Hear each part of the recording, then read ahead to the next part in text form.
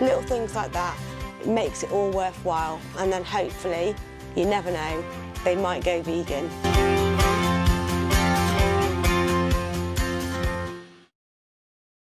Hello beautiful beings, it's Rebecca, the Vegan Pixie Warrior, and welcome to my channel.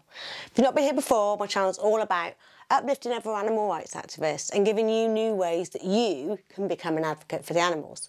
So if that sounds like your sort of thing, hit that subscribe button. It's just there. Just takes 2 seconds, hit it, smash the like button and share this video. It all helps to get my content out there.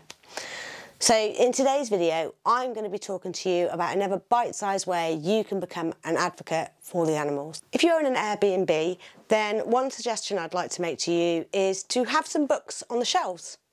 Some vegan books, you could have some recipe cookbooks, you could have some general knowledge books. If people are stuck and it's a rainy day and they can't go out, then what better to sit down with Dr. Gregor and read on how not to die. You could have some kids books. There's some brilliant kids books out there for little vegans. Vivi the Super Vegan. Oh, there's tons.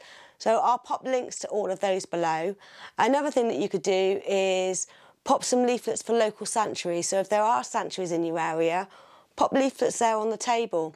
Leave them soy milk in the fridge or oat milk in the fridge. Leave them a plant-based butter in the fridge as well. Little things like that. It makes it all worthwhile. And then hopefully, you never know, they might go vegan. So if this is something that you already do and you have any other ideas of ways that people could veganise their Airbnb and spread the message for animal liberation, then please drop a comment below. I'd love to know. If you have enjoyed this video, share it, like it, hit that subscribe button. I want to say thank you to my Patreons, especially a new one who's Jane, and she's one of my tier 4 Patreons, which means that she gets a shout out on my videos from now on. So thank you very much for that, and I'll see you next time.